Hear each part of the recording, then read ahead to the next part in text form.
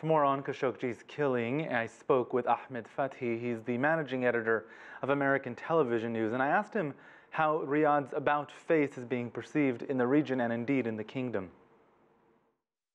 The Saudis' position, as you have indicated earlier, have been shifting 180 degrees every other day, from total denial that he was left the consulate into it's a rogue operators.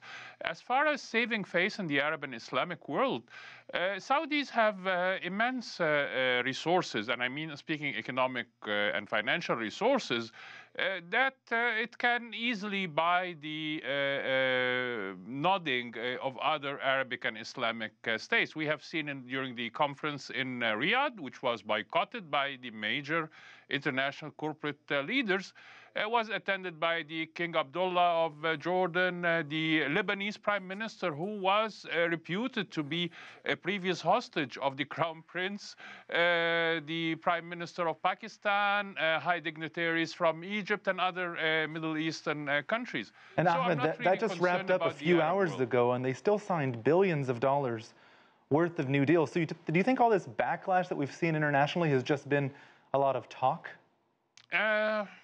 No, here's the thing.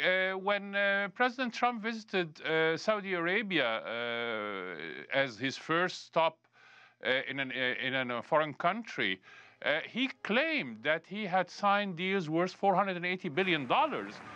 Fact-checking this turned out to be just letters of intent.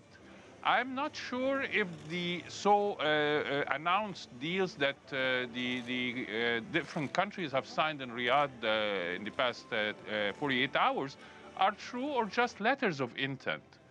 That's have to be fact-checked.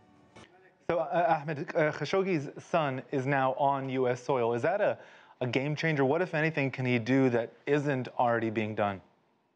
Khashoggi's son is a U.S. citizen by birth. Here's the thing. I didn't think that the U.S. government would have left him behind more than that, especially after the brutal murder of his father inside the Saudi consulate in Istanbul. Rumors say that Gina Haspel, the director of CIA, has intervened personally to ensure his release. The pictures that was released for him shaking hand and his icy look with the crown prince, whom I'm sure that the news reached to him that he is the prime suspect in authorizing the killing of his father in that manner, just speaks volume. I don't know how much he endured to stand up for this moment. This is something beyond our comprehension in a civilized manner.